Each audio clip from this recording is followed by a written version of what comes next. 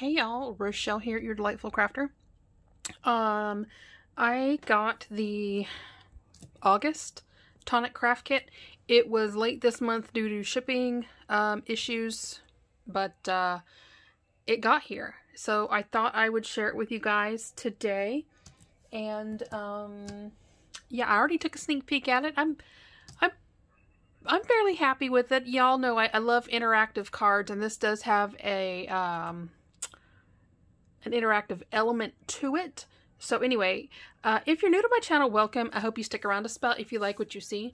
Please hit that subscribe button, ding that bell next door if you want to get notifications of my future videos. Thumbs up, likes, always appreciated. And any questions or comments, please leave them down below. Y'all might notice my nails are painted, and they are actually horrendous. Y'all know I don't do my nails very often, just because to me it's a big headache as far as the upkeep and maintenance goes. But I've decided to try and I guess show more, pay more attention to my nails as far as like painting them. If you're new to my channel, yes, my nails are real. They grow, they break, so there's always a transition in them. I've always been pretty lucky with really strong nails, but I decided I'm gonna try to get back into keeping them painted, but oh my gosh, what a nightmare. I am out of practice, and they look really, really rough. But anywho, enough about the nails. Let's get to the kit. So again, this is the second month of the all new packaging that they're going with, which I like. Especially how they are shipping the paper, because even after you use it, you can save the folders. They're really great for repurposing. So anyway, y'all know I like to start with the paper. So that's how they come now. There is the stamp and dies, and I'm going to go ahead and pull this stuff out and get that out of the way. The first thing we're going to see is you get a whole pack of ivory white card blanks and envelopes, which is really nice. 300 GSM, which is a nice weight for a card base. I do like to go with a heavier weight card stock for my bases, so I'm really happy with that. I'll stick those over there. I'm going to get the information card out. So that. And we are going to start with our card. So the first is, y'all know I'm a lover of their weave texture cardstock. So they are sending cream and mauve purple. So that is your textured weave. I say it every time, but of course you never know when you have a new crafter in the room, and so they're like, well, why this over that? And so I will always repeat. I love their textured cardstock because it is solid core. A big fan of solid core cardstock.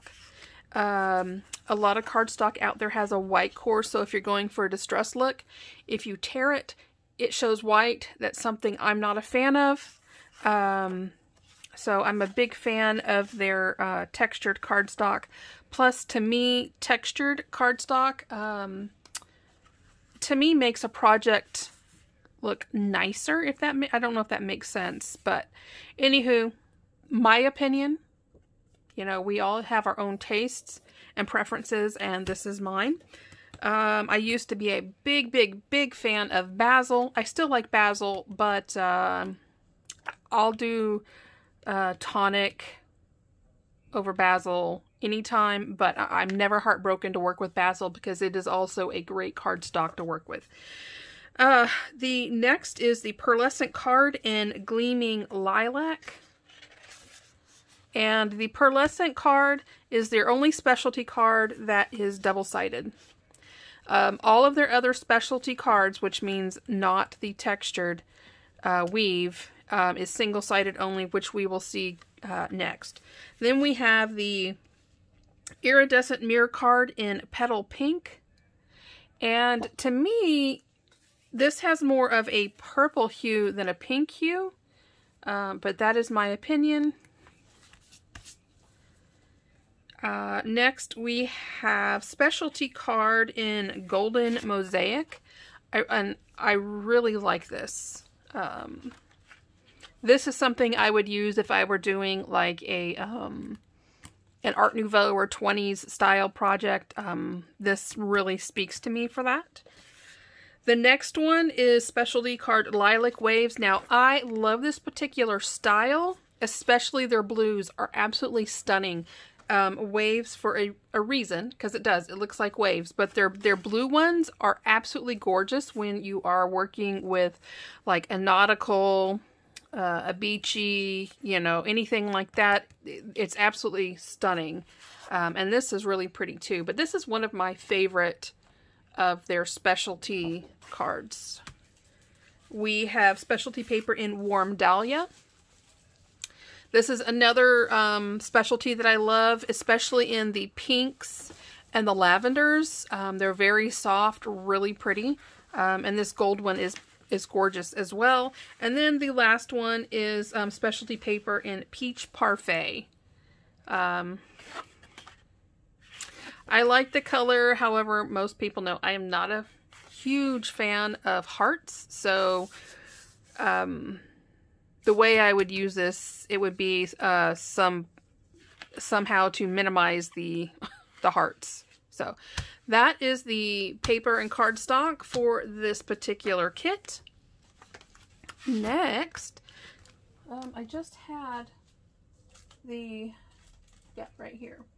So the first one in this series, they sent, I don't know what got onto my deal, but they sent this really nice binder, and so this will be going in here as soon as this video is done.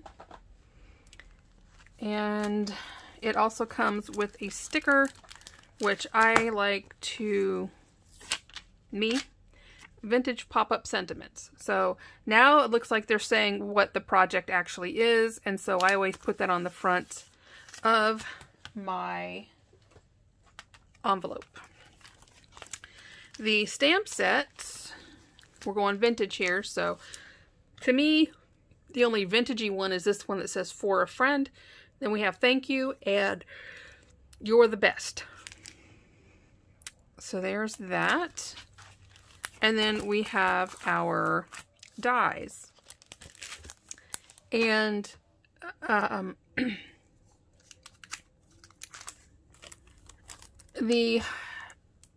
looks like the interactive parts are on both sides.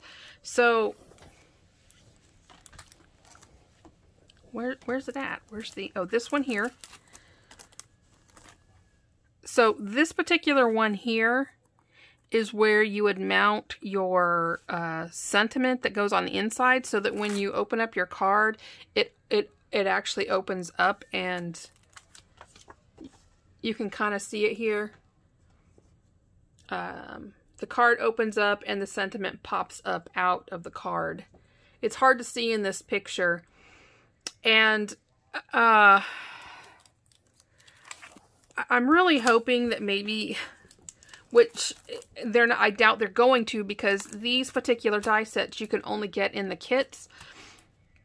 But it would be really nice if they had additional sentiments for this piece here that pops up out of the card. And the way it's designed, it's hard to change it up.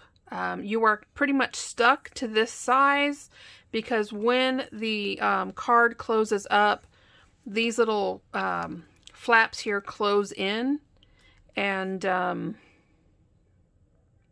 yeah, to me it kind of limits how much you can change this up with different stamps or dies that you might have in your own collection. But most of this are interactive pieces to make it work. I do love this particular intricate die here that adds the flourishes to your card. I don't know if you can see that. It's hard to see.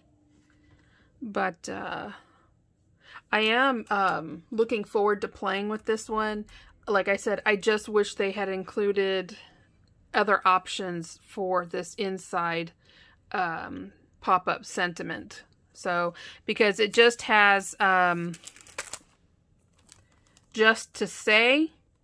This one says just to say, and this one says on your day. So like if you're doing a like a wedding card or an engagement card, something like that. Yeah.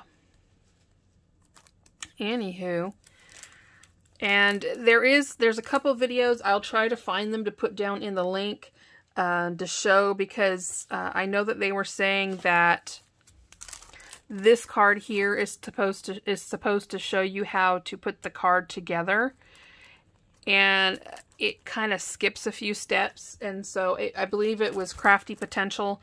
You've been following me, y'all know that I really enjoy her. She's one of their designers, and she always does a really good job of explaining the kits, or you know, ways that she's used it and changed it up. So yeah, so there's that. And I always like to keep these cards and stick them in just because. So there is the card and stamp set. And then it looks like they have a new chalk embellishment mousse, chalk mousse. Anyway, so this month you get a, what size is this? Is this probably a 2-ounce? A 60 mil craft tacky glue. This is really good glue for when you are working on your projects. We have a Nuvo hybrid ink pad in the color Spring Heather. So there's that. I think this is an embossing powder in Soft Lilac. I guess I should keep this out, right? Yeah, this is an embossing powder. You can get a couple embosses out of it. It's not a lot, but I do like their little containers. I have another Nuvo crystal drop in the color Pale Gold. I have so much of this, it's not even funny now. Coming in different kits and bundles. I've given some to my sister. So I have Pale Gold crystal drops till the end of time. And then we have the Pure Sheen Glitter in Violet Infusion. Come on. Wow, does not want to open up. That is a really in-your-face purple. And what I like about their Pure Sheen, it is a very fine glitter. So there's that. And last but not least, the new chalk mousse in the color Iced Plum, and it's very pale. Very, very pale. You can, it's very close to the white one. Let me grab the other three. So this is number 4 in the 4th color in the chalk mousse that I have seen. Let me grab the other 3. They are Strawberry Frappe, Coconut Sorbet, and Mint Mojito. And I mean, that's honestly, to me, it's like they just took a little bit of the strawberry frappe and mixed it with the coconut and came with a very soft, pale purple. But this is pale enough that, you know, like I mentioned, you can add in, you know, some pigments, some ink and mix it up and, you know, come up with your own colors. Somebody did ask how it finishes. Depending on how you put it on, if you rub it on with your fingers or with the blending brush, and it dries, it's very soft, like, you know, chalk is. So very soft finish. So anywho, so that is the new Tonic craft kit. I guess I need to go online. I haven't even tried to see what September's kit is, and it should be out by now. Like I said, I just haven't paid it any real attention. So, but any questions or comments, leave them down below. If you want to shoot me an email, feel free. That is listed at the very bottom of my description. Down at, you know, like the description of the videos. So, anywho, I hope you guys have a great rest of your week. Depending on when you watch this, I'm posting this on Sunday. And hopefully it doesn't take forever to upload. So with that, I love you guys to pieces. Have a great night, great week, and talk to you later. Bye-bye.